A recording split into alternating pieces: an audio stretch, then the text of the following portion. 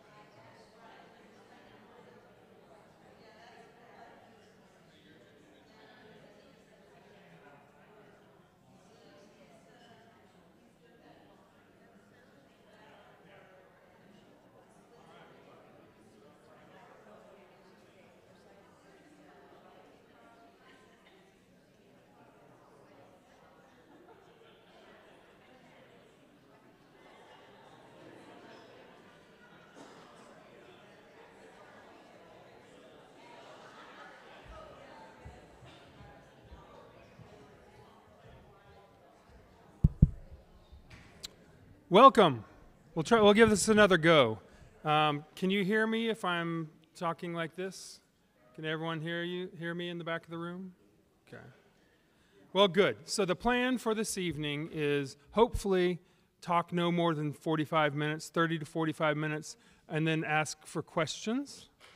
I'll start out by telling you the three purposes of my sabbatical research. I had 3 goals going into my sabbatical research. And if you're not aware, this presentation is sort of a what did I do on my sabbatical type thing, okay? The first goal was to outline the various editions of Messiah that are out there right now, current editions, in an attempt to choose one edition for us to use in the future. The current edition that we use was, I think it's 1902 was the first printing of it, and it's, you'll hear more about the different editions and stuff, but there's editions out there like we use that use trombones and French horns and trumpets on more things than they did originally. And then there's the versions of it that Handel would have done during his lifetime. Although there is some speculation he may have used French horns in some of his performances. And I'll get to that later. I'm not saying that just because I'm a French horn player. The second goal was to begin gathering information about the beginnings of the Bethany Oratorio Society and its yearly performances of Messiah.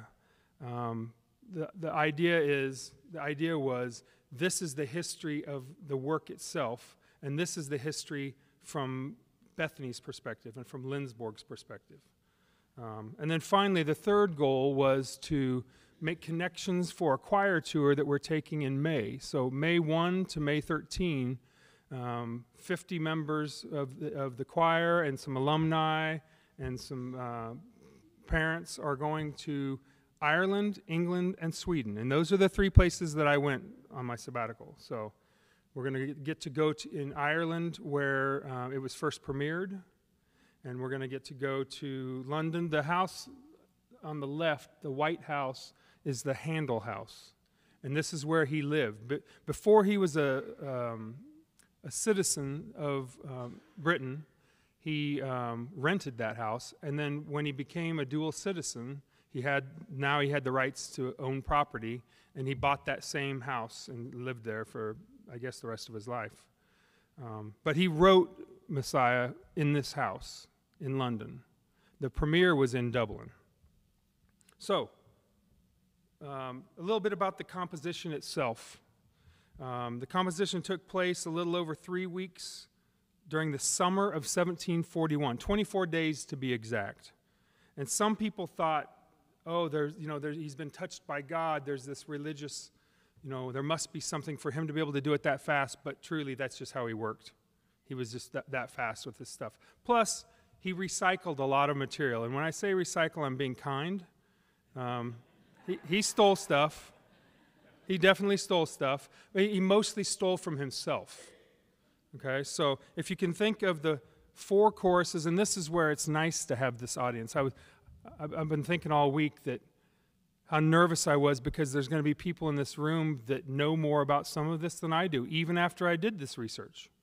Because if you've sung it for 50 years, then you've sung it almost 100 times, right? And so, but now I can talk numbers and titles, and most of you will know. If you don't know, then I apologize. So the 4 choruses that were really virtuosic, the ones that have melismas, ha ha ha ha ha ha ha ha ha ha ha ha ha ha, those choruses were originally written for soprano, solo, or duet. And so they were virtuosic. And he was like, I need a chorus. I need a chorus. I'll just steal from myself. And so the 4 are number 7, He Shall Purify. Number 12, For Unto Us a Child is Born. Number 21, His Yoke is Easy. And 26, All We Like Sheep. Somehow he reworked all of those from his own compositions to make it for a chorus. So let's see here. This is the interior. This is the interior of the Handel house. This is actually the building, the music hall, a rendering of the music hall where it was first. Ooh, yeah, there, you can see better now. This is a rendering of the music hall. And in its place now is this courtyard with a really strange, what do you call it? Sculpture. Yes, thank you. Losing my mind here. So the performing forces were taken from, there's two major churches, there's a lot of churches in Dublin, Ireland, right? But the two main churches were Christ Church Cathedral and St. Patrick's Cathedral. And they used choristers from both of those places. The first performance was around 32 singers, I believe, and probably at least that many players. I was saying the other day to someone that when 25 years after he died, they had a Handel commemoration in Westminster Abbey and had 500 performers. And 250 of them were singers and 250 of them were players. Now, can you imagine nowadays 250 singers trying to sing over 250 players? I mean, you'd have to, Anne wouldn't like that. She'd be getting the hand the whole time, to play softer. But, the first performance was in Dublin on April 13th, 1742, and this would have been about 2 weeks after Easter. The speculation is that he had not so much success in London the season before, and he was happy to accept an invitation in Dublin because that would be kind of off the beaten path a little bit, and maybe he could work stuff out before he brought it back to London. And it was a huge hit in Dublin, very big hit, to the point where if you bought a ticket, you also got a ticket to the dress rehearsal. And they had to make an announcement for the ladies to not wear their hoop skirts, the hoops in their skirts, and the men to not bring sabers, so that there would be more room in the hall, so that more people could be in there. Here's a bronze right outside of that area that says, "This bronze commemorates the first performance of George Frederick Handel's oratorio Messiah given in the old music hall in Fishamble Street at noon. I didn't even see that before. At noon on Tuesday, April 13th. What did I say? I said, yeah, April 13th. Like I was saying, the performing forces were taken from those two main churches, one of which the Bethany Choir will be performing in on tour. We're performing at the Christ Church Cathedral for their noonday concerts. And it's really an honor to be allowed to do that, so we're excited about that. A total of approximately 40 singers, I think I said 32, but between 32 and 40 with soloists singing with the choir. So every soloist, they didn't sit and then get up and sing their thing. They sang "For Unto Us a Child is Born," and then came and sang their solos, and it was pretty common at the time to do that. Orchestration for the original version. Actually, the orchestration didn't change significantly throughout his life. It was strings plus oboes on one thing, trumpets on 1, 2, 3 things, and timpani on 2. So he did have trumpets, he did have oboes, he did have oboes and trumpets, oboes, and what did I say? Sorry, I'm just losing it. Now, important to this story are that the two main copyists, so understand at the time there weren't Xerox machines, right? And so he paid someone to take his scribblings, which his scribblings are scribblings. I mean, it's really, I saw a facsimile of the original score, and then I saw the one he conducted from at the original performance. And you'll see some from the conductor's score. His score, I'm not sure he could read it.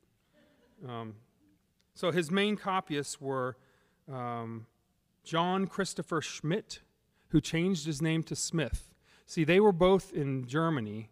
Both Handel and Schmidt were in Germany and were basically kind of called to come to London to perform and do things. And so he brought Schmidt with him, who later changed his name to Smith, as his copyist. So he would take his scribblings and give it to Smith, and Smith would try to decipher it and put it in. And that's why, like, anytime you see something that's maybe a mistake, it really could have been a mistake.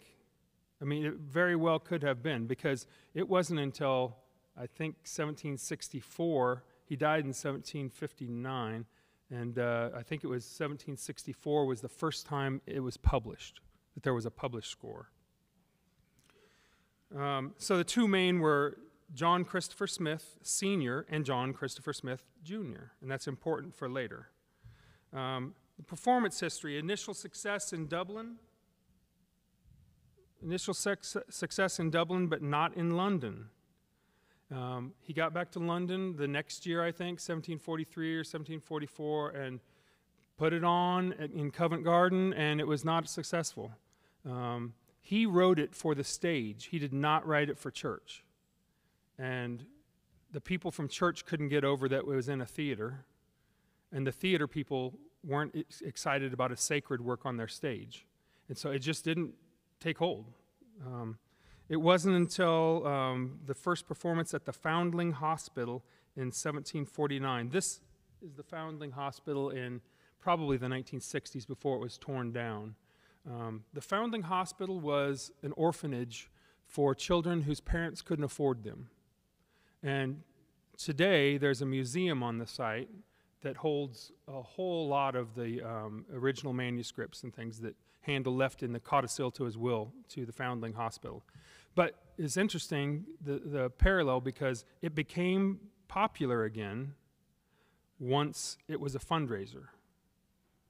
Okay? So if you think about the history of Bethany College, they did 5 performances the first Holy Week. 5. I think, I'm not going to be able to remember them all, but Salina, McPherson, Lindsborg, Fremont, and Salemsburg, I think. And of course, how'd they travel there? They weren't getting in cars, right? So they literally did 5 full performances that first week, and they made, I think, $246, which I did the inflation calculator, and it's about $6,000 in today's money they made to help subsidize Bethany Academy.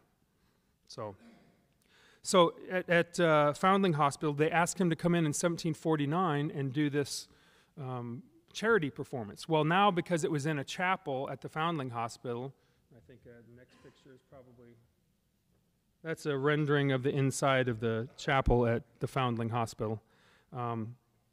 Because it was a fundraiser and because it was in a chapel, all of a sudden it was really popular and became popular. And he really owed the success of the work in the world probably to the Foundling Hospital. And that's why he did, I think, 6 more performances at the Foundling Hospital throughout his life. In fact, here's one I get asked a lot. Is it true that the king stood up during a Hallelujah chorus? What do you think? Yes or no?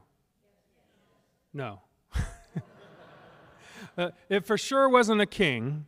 They speculate that it might have been the Prince and Princess of Wales at one of the attendances of the first Foundling Hospital performance in 1749, that the Prince of Wales stood up, and that's where it started. Still royalty, just not the king. So I was talking about the French horns. There's actually well, you can't really read that very well. I'll give you a second to read that if you want. And I don't have a picture of it, but I did see a listing at the Foundling Hospital of who got paid, an original listing, who got paid and what they got paid. And so, for example, some of the soloists waived their fee. Hear that? But no, some of the soloists waived their fee, but there were 2 French horns paid for that performance. And it's on the ledger that 2 French horns were paid for that performance. And some people think that it might have been doubling the trumpets at octaves. But still, I mean, they have all the parts, the orchestra parts there as well, and there's no French horn part. So, speculation, I guess. It wasn't until a repeat performance at the hospital in 1750 that Messiah began to receive the notoriety for which it is now known. He did 6 performances at the Foundling Hospital during his lifetime, and he made arrangements to leave considerable gifts to the hospital on his death in 1759. Here's the codicil to his will. You can't read it because my fat fingers are in the creating that shadow there when I was taking the picture. But that's what the codicil to his will looks like. And here's the official thing saying he was giving a lot of his works to the Foundling Hospital. And as I said, the Foundling Hospital has become now a museum and a research center. And I got to go there, and there'll be some pictures here in a second I'll show you that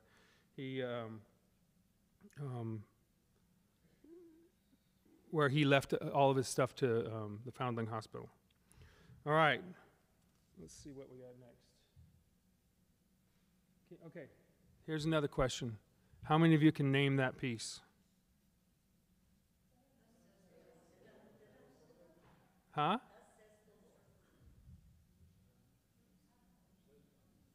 Yeah, it says it on there, so you could probably guess with, yeah.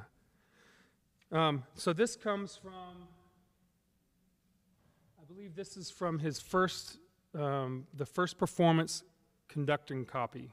So J.C. Smith, Sr. would have done this. But you can see in the upper left-hand corner, that's his handwriting. And he has listed the names of the performers, which is really helpful to researchers because it says basically who he had as performers at these things. So, all right, there are approximately 16 or 17 copies that would be considered to be tacitly approved by Handel. It would have been copies in his lifetime that he would have seen.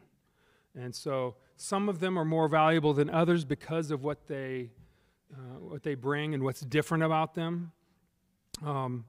So, for example, the autograph score is entirely in his hand, and it's thought that a performance of this score never took place in Handel's lifetime because he changed things to fit his performers so often. So that scribbling first copy that was then made into a regular copy that you can see here was, what was I going to say? I'm losing my mind. I'm sorry, guys. I shouldn't have a 3-hour rehearsal the day before, But no, we think that that's never been performed like it has, because even at the first performances, I'm going to tell you some of the other things that are kind of indicative of his changes. But he was despised at a fifth because he liked the soprano, and he wanted a soprano to sing it, or the alto wasn't good enough, and so it's not our case. It's not our case at all, right? But How Beautiful Are the Feet.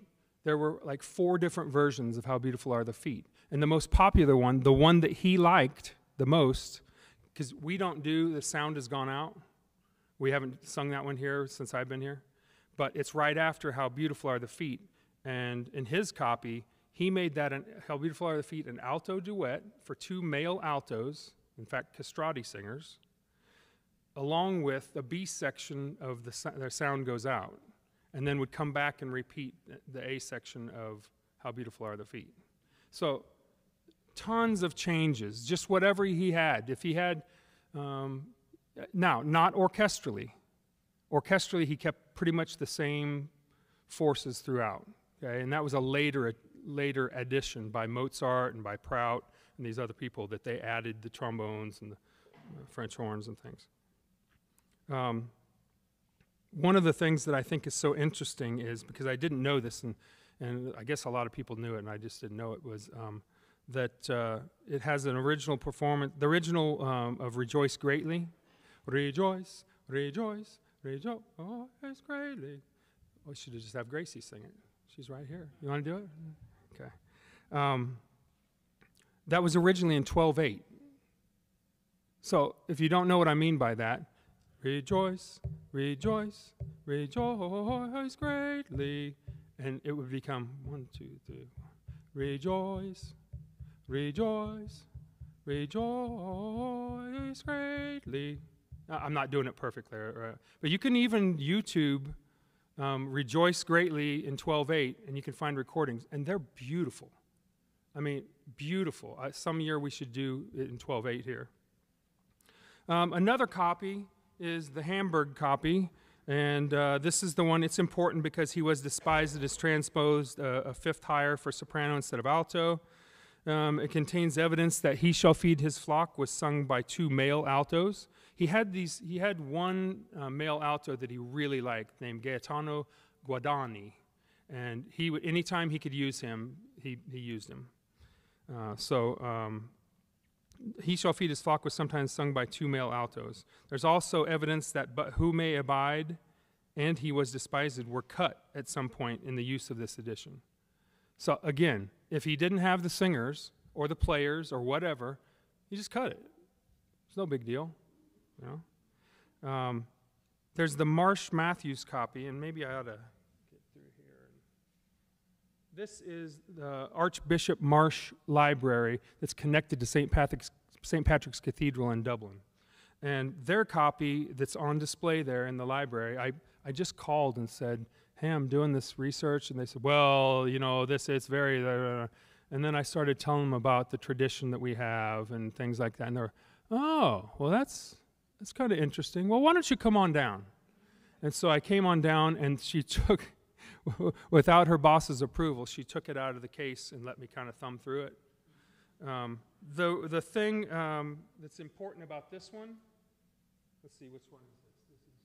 That's the overture. This is the Archbishop Marsh copy, and that's the overture. This was copied not by Smith, but by John Matthews, another copyist at the time. But it was known to be approved by Handel. But the thing that makes this famous is this. See that little fold out there? Of course, like I said, they couldn't just print and print again, you know. So he had added a little thing on there that made "But Who May Abide" a 6 measure, I think, recit. Just because, you know. So, yeah. And then there's the Foundling copy. That's the Foundling, one of the things from the Foundling copy. Can anyone name that one? Genevieve? Yeah, it's "Trumpet Shall Sound," right? Okay. So this copy was given upon his death to the Foundling Hospital, now the Foundling Museum. The museum owns a copy of the codicil to his will, in which he leaves the music score to them. The score looks more like a modern score, since he had years to decide on what changes he wanted to make from the autograph copy. The Foundling Museum also has a copy of the orchestral parts and a list of those who were paid for the performances, including French horns, like I mentioned.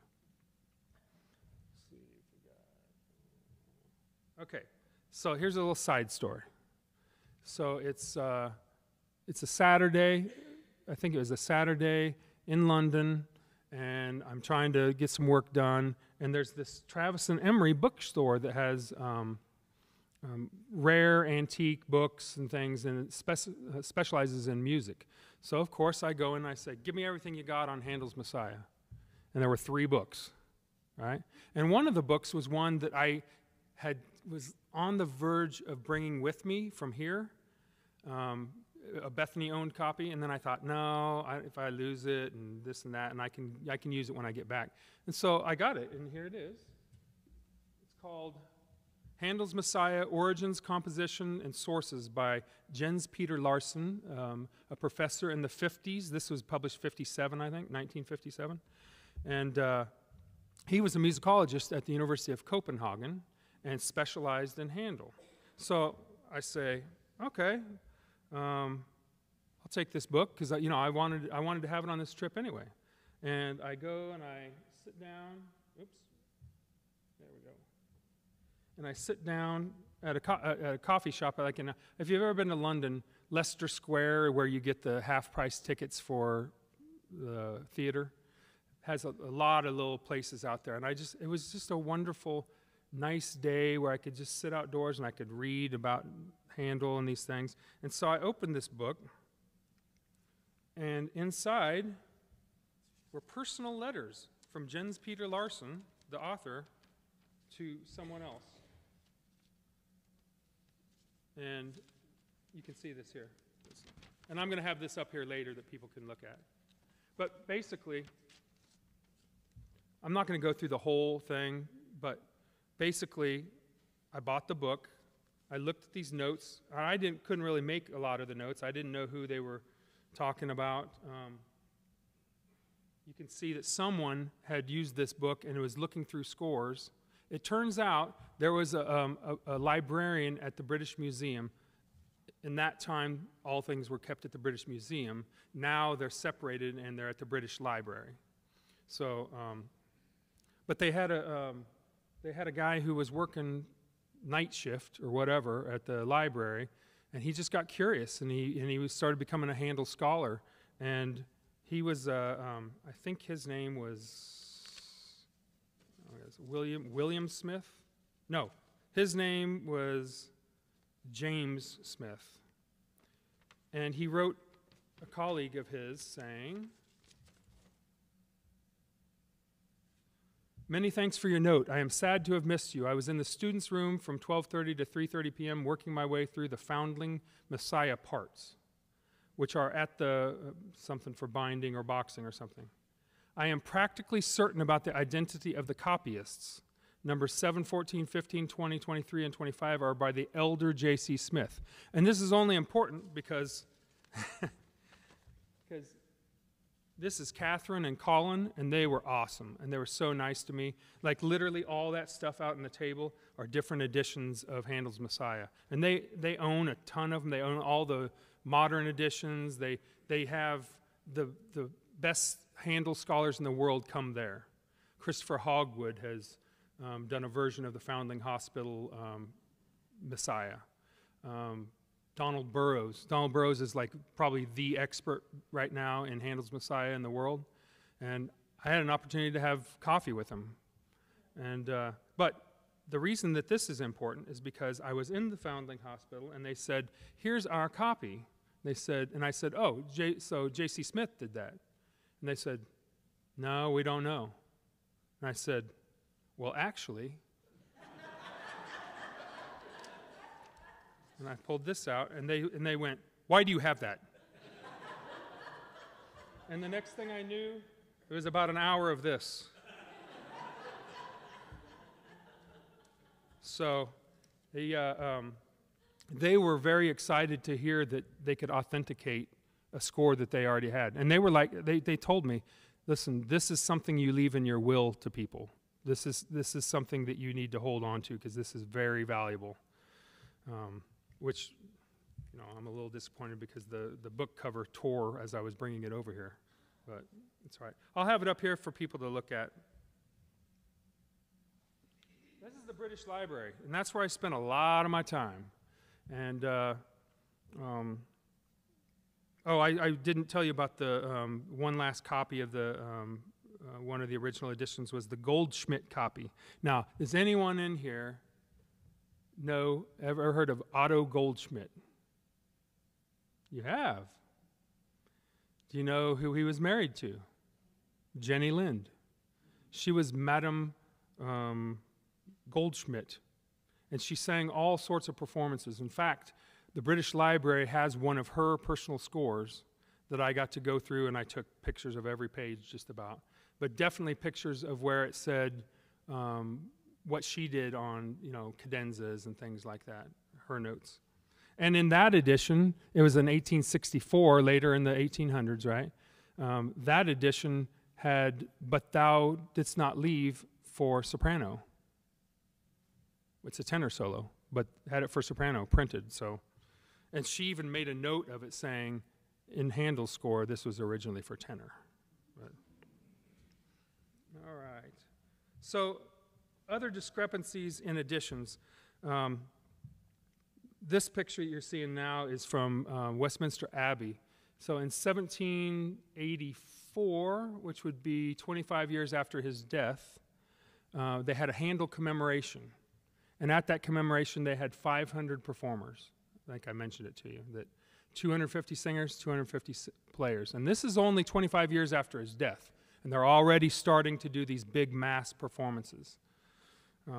But first, I want to tell you about some other discrepancies, because I think some of you will find this interesting. You know, the final amen in the tenor in Worthy, right after the sopranos hit the high A and then the tenors hit the high A, it wasn't originally a high A. It was an octave lower.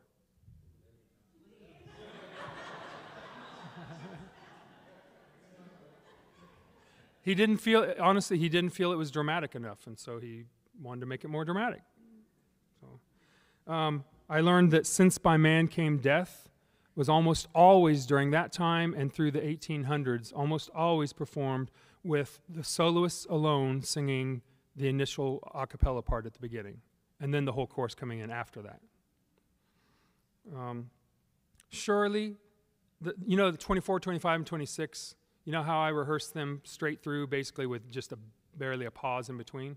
Well, I found out that those three were originally intended to be sung without pause, to the point where there weren't even double bars for the next piece or new clefs. It just went right on. This is interesting. The Pastoral Symphony was originally only 11 measures. And there's evidence that in later performances he left out the rest purposely, so that by the end of his life he was only performing 11 measures of Pastoral Symphony. Many of the changes he made were for his favorite countertenor, a castrati named Gaetano Guadagni. In one instance, when Guadagni wasn't available, he transposed it up a fifth so the soprano could sing it. Why Do the Nations in the Dublin score, it indicates a cut before the kings of the earth rise up, and then made that section a recit instead of going on with the version. There were many versions of How Beautiful, including one for alto duet that also incorporates the sound has gone out as part of the aria. All We Like Sheep in its first form was in Italian and was a duet for Princess Caroline and someone, and was written about a month before Messiah. And then for whatever reason he said, well, I need a chorus, so All We Like Sheep it is. Okay? All right, now we get into some of the other notable performances, and I want to make sure of my time here. Okay, I gotta go quicker. Okay. 1767 is when the first published score appeared, and then all of a sudden people all over were performing it. Okay, there just wasn't the accessibility before that, but once it was printed, then they could do it. We saw the picture of the commemoration of Handel at Westminster Abbey.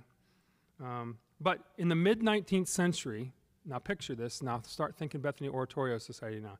In the mid to late 1800s, it became really popular to have a community chorus. And community chorus popped up all throughout England in the mid to late 1800s. And even in Dublin, and I think the choir from Trinity College there started it. I don't even know how long ago, but in the mid-1800s, mid to late 1800s. I applied for a position at Trinity College for the sabbatical, and I wasn't selected for it, but I was going to do a paper on Bethany Oratorio Society, the London Handel Society, and the Dublin Choral Society, because they all started around the same time. It's just that they took different paths. And now the London one is totally professional. I mean, it's all professional. The Dublin one is still college students. And then, of course, ours is community and college students. So this is a vocal rehearsal. And you can see that the conductor there is Mr. Costa. Remember that for when we get to the Bethany Oratorio Society. Here's the Handel Festival at Crystal Palace. So if you're an Anglophile like me, you know English soccer, English football. And Crystal Palace is one of the teams. And it's in London. So the Crystal Palace at the time, it doesn't exist anymore, but at the time was an enormous concert hall, to the point where they would have 6,000 singers, 6,000 singers, indoors, and tens of thousands of people in the audience. Or maybe 6,000 performers. Maybe not 6,000 singers. I think it's 6,000 performers. And so this is a rehearsal for that at the Crystal Palace. There's the seating chart for the Crystal Palace. If you can see it, it's enormous. It's like our stage on steroids. I mean, it's just got a ton of things. So there were a lot of other performances in the mid to late 19th century. The Crystal Palace used to do a triennial Handel festival at the Crystal Palace, and that's the one that used thousands and thousands of performers. And that ran until 1926, and then petered out. Let's see here.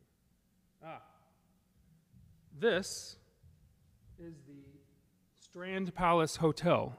And the only reason I'm showing you that is because that is on the exact spot where Exeter Hall existed in 1879.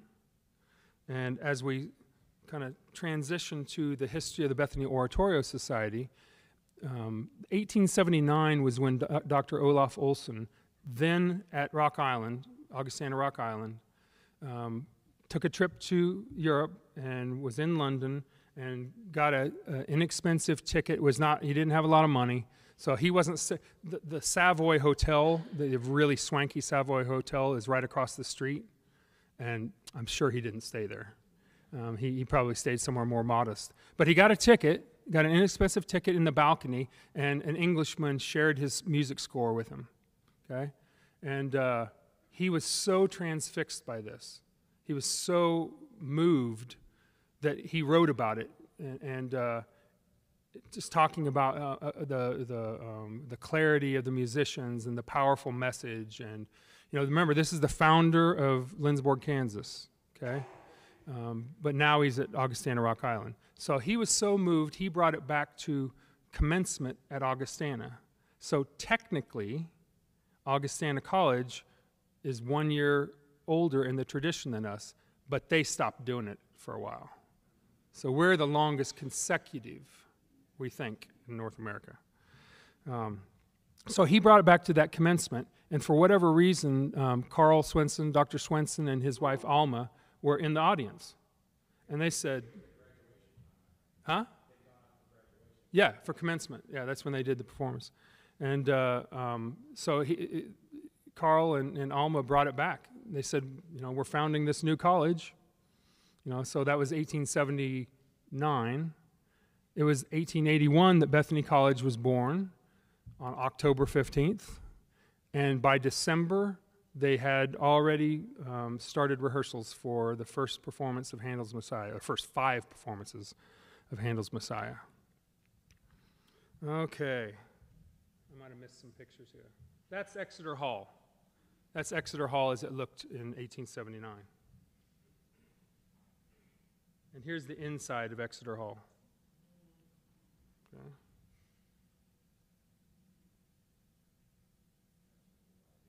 Who's that? Dr. Olsen, Olaf Olsen. Yep. So the original choir was made up of singers from Bethany Lutheran, Fremont, Assaria, and Salinsburg churches. And I think their goal was to have 100 singers, and I think they ended up with 75 or so the first year. What I like this quote from from Emery Lindquist. Messiah was to be identified with the daily life of the people. It was to become a part of them, an expression of their love for the beautiful. That's not bad, if you think about it. Alma Swenson was the main leader. Oh, I'm out of slides. Okay. Alma Swenson was the main musical leader in rehearsals, hosting sectionals at her house, and even getting on horseback and going around town and working with people individually on horseback, probably teaching them the first English that they ever learned. I'm making some assumptions, but my assumption is that for a lot of people, Messiah was the first English they really learned. And I think that's important and special. The first rendition for the Bethany Oratorio Society was at Bethany Lutheran Church at 7:30 p.m. on Tuesday, March 28. The conductor and the orchestra were brought from Augustana. Alma could have done it. Okay, she would have been just fine on her own, but it's 1882, right? So they brought in a conductor, and she needed to be the soprano soloist anyway. So separate programs were printed in English and Swedish. So here's how it went. Think about this for a Holy Week. Tuesday, March 28th, Bethany Lutheran Church. March 29th, 3 p.m., Salinsburg. March 30th, 8 p.m., Salina Opera House. March 31st, 8 p.m., McPherson Opera House. April 3rd, Fremont Lutheran Church. I mean, this is what I want to see the reactions on their faces. Because if they had to sing 5 shows in a week, like of this, I mean, it's weird enough, to people from the outside that we do Bach and Handel within 2 days of each other. You understand that, I hope. That it's not normal. We are not normal. Okay? But it's something to be proud of. So, net proceeds were $224.25, which in today's money would be around $6,600. The money was helped to fund the new college. So over time, they grew to have more and more singers. And it became a yearly tradition, of course.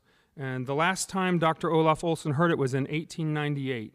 After number 22, Behold the Lamb of God, he stood and proclaimed to the entire room, "Thanks, my young friends, this is the heart of the oratorio." So he felt like number 22 was the heart of it. That was the last time he heard it. Someone in here knows. When did he die? It was at 1900, I think.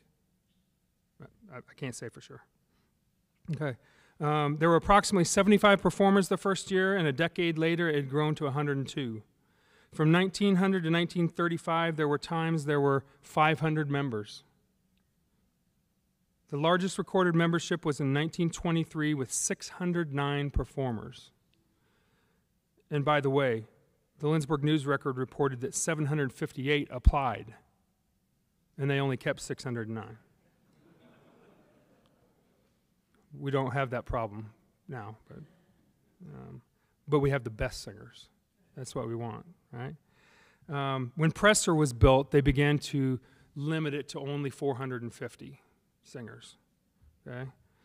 In 1905, when the membership was 570, this is really interesting to me because it makes me wonder if it was mandated or voluntary because, what did I say? 1905, membership was 570.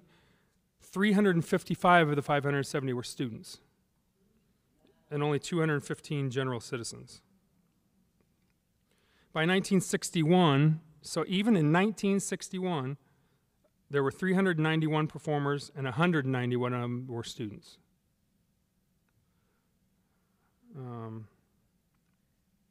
It's been sung every Holy Week with the exception of 1902, 1918, and 2020. You can guess. I don't know why in 1902. I think they did it at commencement. I think that's one of the times they did. But you can guess why 1918 was postponed, right? Spanish flu. So we, almost exactly 100 years apart, we went through the same things that they were going through, trying to get a performance in when there's, a pandemic on. Before 1967, it was customary to have a recital of the soloists on Easter afternoon. Do you hear this? Soloists, whole recital on Easter afternoon, and then do Messiah that night. After having already done Messiah on Palm Sunday, just saying, And they did it for free. No, I'm just kidding. They didn't really. I think it was 2013. I came in 2014. I think 2013, you'll know this better than me because I wasn't here. But I think 2013 was the year that we stopped doing Palm Sunday Messiah performances. This the year before I came? 2 years? 2012? Okay. When America was engaged in the decisive phase of World War II, the Office of War Information in 1945 transcribed the Messiah at Lindsborg for transmission to troops overseas. I didn't know this until I read it on sabbatical. That, they transcribed it and in 1945 did it overseas and to the population of European countries. It was meant to illustrate the fine quality of life among free people in a small rural community in America. So, some important things happen here. The longest serving conductors. Let's see if we can make guesses. Who's the top? Brasi, okay? Brasi from 1915 to 1946, so 31 years. Who's second? Elmer Copley. 1960 to 1988. And here's the one that you're not going to get. Who's third? No, not Espa. Let's say this. I think it was one of his relatives who was on music faculty when I was at Bethany and taught me trumpet lessons. Yeah. No, Samuel Thorstenberg. Mm-hmm. Samuel Thorstenberg is from 1898 to 1909. That's 11 years. And then Dan Moran and I are tied for fourth. So what are some conclusions that I brought from this? Remember, I was going to look for an edition. I was going to look and say, okay, well, we'll do the Peters edition or the Novello edition or whatever, because that fits us. Well, nothing fits us, okay? We do our own thing. And I've always felt this way, but I was on sabbatical when I met with all these experts. I mean, I got to meet with some really important experts. Donald Burrows, like I said, and Desmond Earley from Dublin, who conducts the Chamber Choir of Ireland, and all these people. And I kept saying, okay, this is our tradition, and I want to move forward, and I want to be progressive, but I also want to honor our tradition. Because think about it. If we started to do it with 32 singers, that's not us, right? That's just not us. And so what I decided was we should do our own edition, electronic edition, that includes both the orchestration that we use right now for the choruses and the original orchestration for the solos. But still also do an electronic edition of the Rejoice in 12/8, and also do it of How Beautiful with the different settings. And just to have it so that this year we're going to do this version, and next year we're going to do this version. We're always going to keep we're always going to turn that organ up. Maybe not quite as loud as Tyler turned it up yesterday. I don't know if you all noticed that. Woo! I finally went like, just back off a little bit. When the floor is shaking, it's too loud. So, I told every person I talked to, I spoke about our tradition, and every one of them said, "Oh, that is so great. That's a great tradition. You should keep doing that tradition."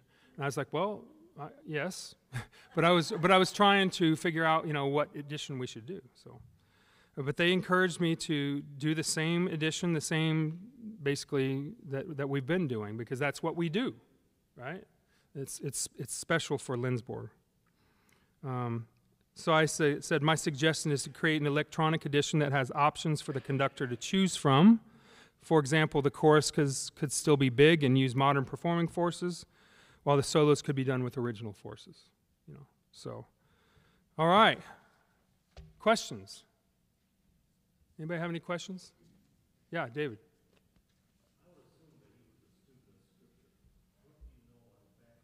One thing I didn't even put, not overtly, not like Bach. What did I do with my glasses? Yeah, can't see you guys very well when I have my glasses. Thank you, Dan. Haydn, the Creation. But no, he didn't write the text. He didn't choose the text. A man named Charles Jennens chose the text, and in fact, Jennens was not real happy with the work. He wrote the text.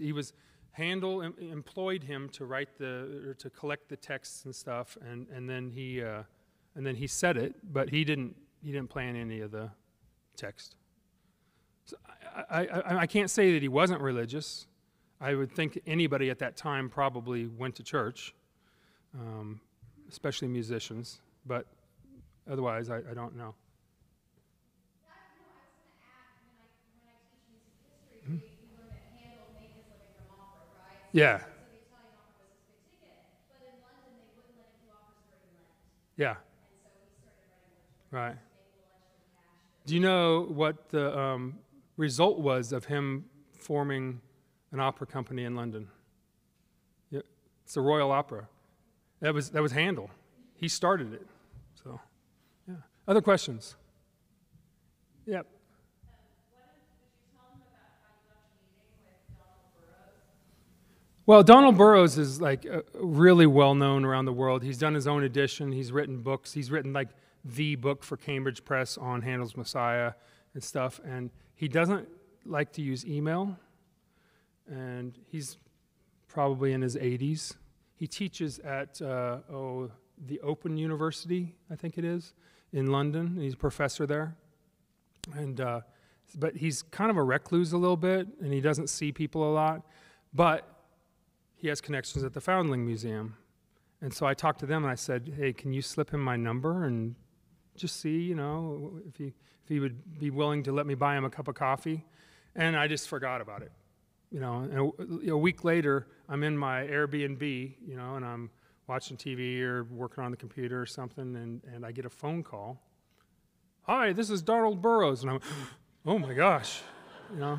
And so he said, I'm going to Paris tomorrow. If you want to meet me at the train, we can sit down and have coffee for a little while. So I did. And I still to this day think that he only wanted me there because I watched his bags while he went and got lunch. You take what you can get. I mean, no, we met outside the British Library. There's a nice area there, and it was you know, a nice day, and so we met outside there and talked, and I asked him everything about, you know, do you think there were French horns, you know? Is it sin of the world or sins of the world? And I'm here to tell you something. It's both. It is. Handel himself wrote sin in the original, but sins in other ones. This is why, like, I came back with a new perspective, because if you're looking for the definitive edition of Handel's Messiah, there is none. There is none. Okay, it doesn't exist, the definitive edition. There's the Foundling edition, and there's a Peters edition, but really there's no one edition. The one that is done the most is the Watkins Shaw version, and you've probably seen it with an orange cover. That's the one that's done most. But that doesn't fit our orchestration, our current orchestration, so, yeah. The letters that you had, Mm-hmm. are those originals or Yeah. No, it's the originals. Yeah, no kidding. It's really like, that's what they were saying. They were like, this needs to be on display somewhere.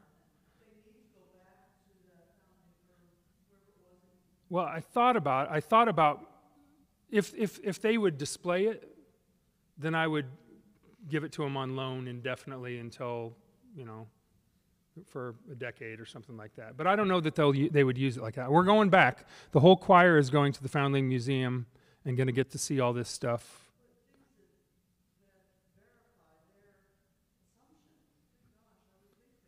They took copies of it. I mean, I owned them. So they just happened that it slipped through their fingers. So.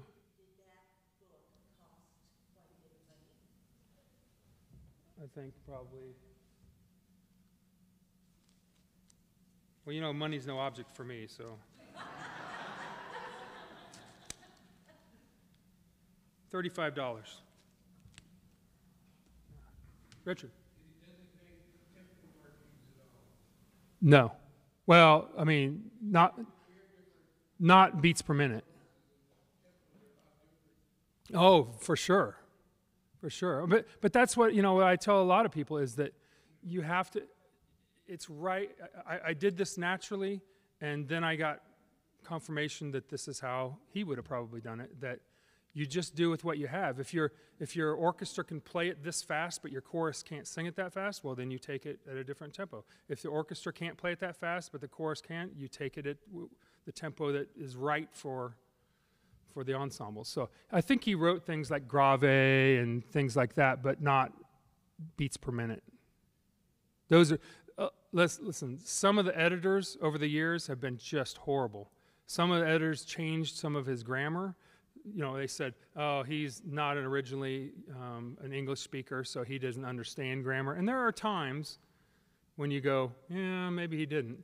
But too many people have changed too many things over the years, I think. So, yeah. What was the best thing or most outstanding thing you learned, and then also that someone else learned from you? Oh, well, the best thing for me was getting that book and being able to spend a couple days with all of their materials, because before that I had not seen all of those other editions. Because if you're going to buy all the editions, that's going to really add up to a lot of money. And so we didn't own all of the editions, so I got to see those. As far as someone learning something from me, that was probably when I was in line to see the Queen's casket.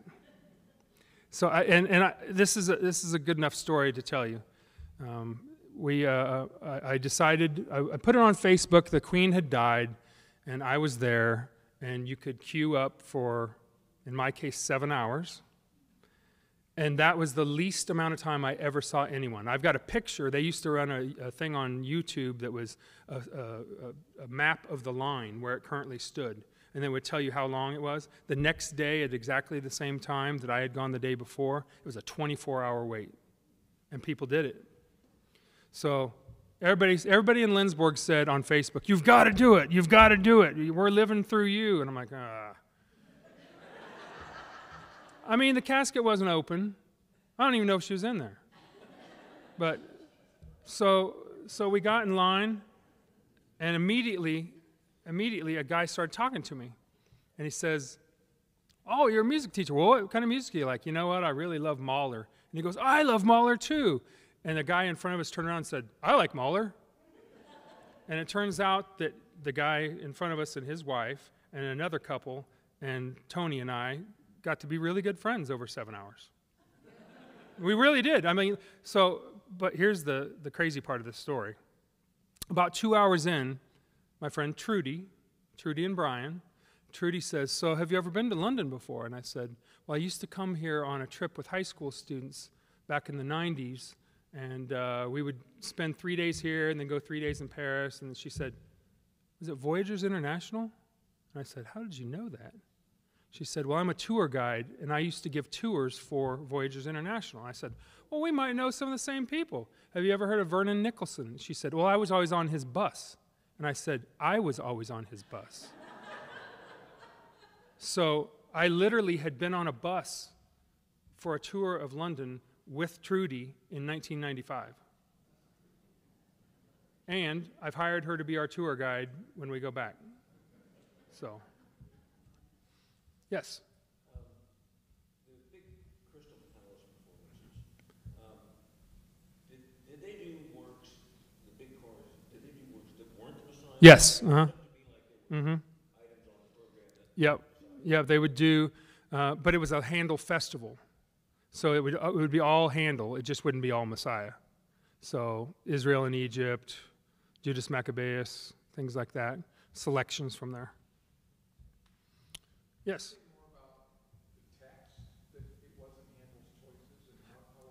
It was really common at the time for someone else to choose the libretto and to give it to him. And so Charles Jennens was the one that, like I said, he ended up not real happy with the final product, but what's he going to do? It became popular in 1749, 1750, and there's not much he could do. Oh, Charles Jennens was just a librettist that did more than one thing for Handel, but this is the main one.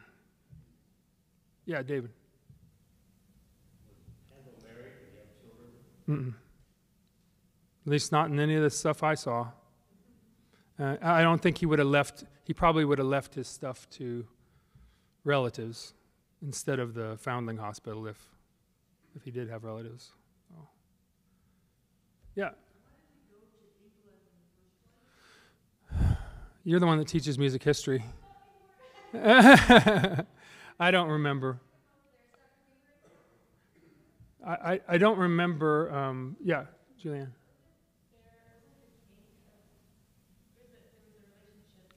Yes. Okay, I'm going to get this wrong. Prussia became the king of England, and that's why he was brought. Because I think it was Hamburg that he lived before then. Well, there's Halle. Halle was his hometown, but then he worked in Hamburg for a while, and left Hamburg with Schmidt to come work for the king, and would keep coming back. And finally, the king said, "You just need to stay." I remember that now. There's a lot of stuff that's passed through this brain that I don't always remember at the drop of a hat. I'm getting old, so yeah. There are a lot of Bible translations. Of course, most of the text is right out of the Bible. Did you find that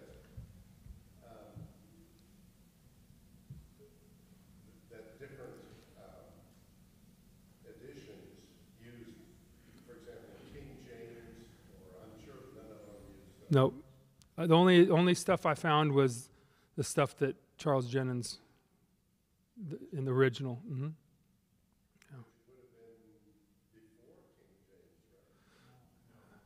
I don't know when King James was, but so they would have come up with this in 1739, 1740 was when they were communicating with each other about Handel trying to recruit him to send his texts and things like that. And of course, then he got it, and he did it in 24 days. So, yeah. Julianne. Oh, she's not raising her hand. Any other questions? Yeah.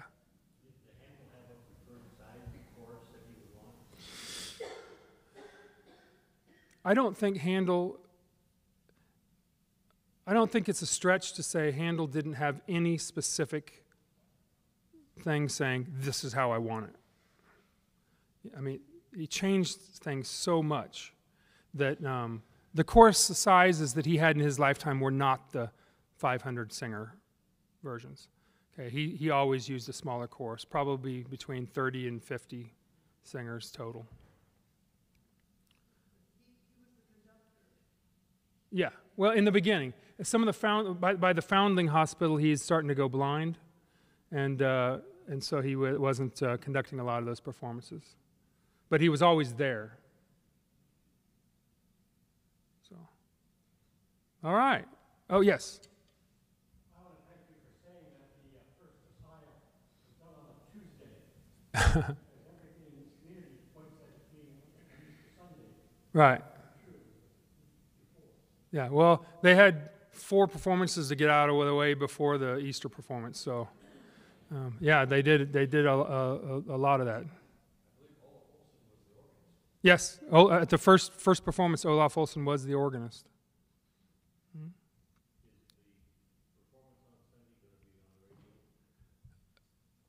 Dan? Can you tell us about the radio performance this Sunday? He's got to get up out of his chair. So tell him about the radio performance, where it's going to be. Well, we're going to be live streaming both the Bach and the Handel. That's going to be via College Live. It's posted off the webpage, bethnylb.edu. It's a tiny little button up in the right-hand corner for live, and it will list the events for live streaming. KSAL is still working with us to do a live broadcast as well. That's going to be mainly handled through the Salina stations. Right, so what is it, 15, what's KSAL? 1150 KSAL, yeah. But it will be live streamed. That doesn't mean you shouldn't buy a ticket. Or you can send in a donation to help support your local oratorio society.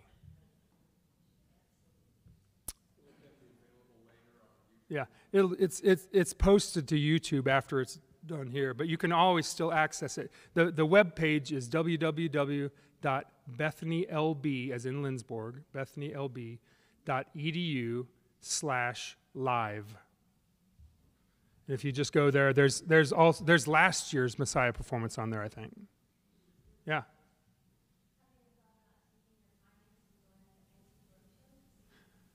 Oh.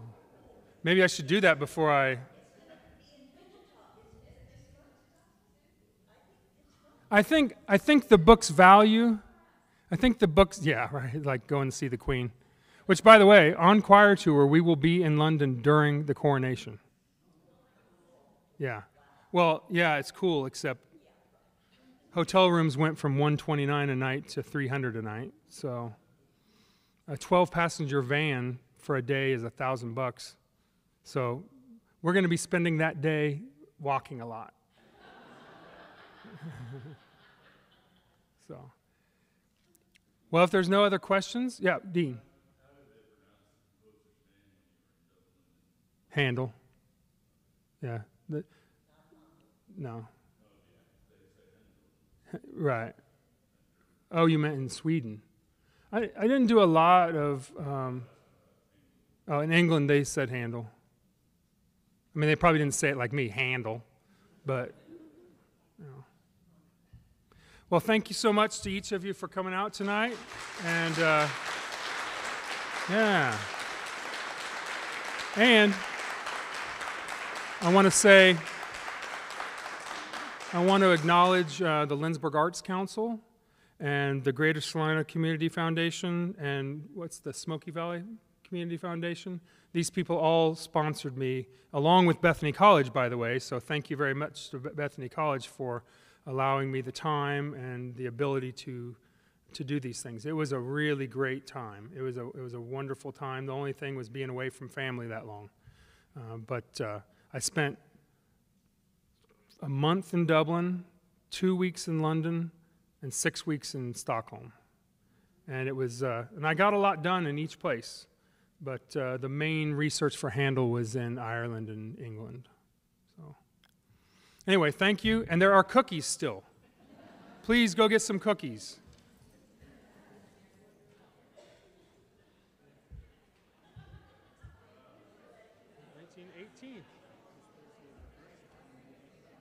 No, they did it in 1918. They just did it in May.